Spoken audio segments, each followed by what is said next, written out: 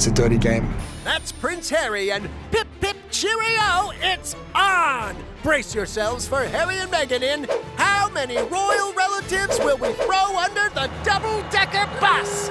Because we're getting the first look at the new Harry and Meghan documentary for Netflix, and they do not hold back on taking any shots at the royal family. The documentary will cover Harry and Meghan's whirlwind romance, culminating in what should have been a fairy tale come true. And then everything changed. There's a hierarchy of the family. You know, there's leaking, but there's also planting of stories. Keep your mouth shut about your families. Everything he has in life is because of the family from which he came. And he doesn't have to like them. That's all the more reason for him to be upset. Forget what they did for him. They now are attacking his wife. they realized they're never going to protect you.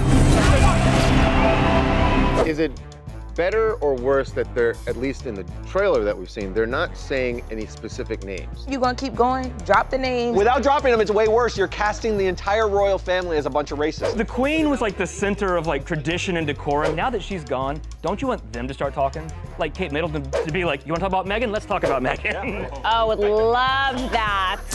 That's called The Crown, and you're gonna have to wait a few more seasons for it to catch up. In the meantime, buckle up, because it looks like Harry and Meghan sure know how to bring the royal drama.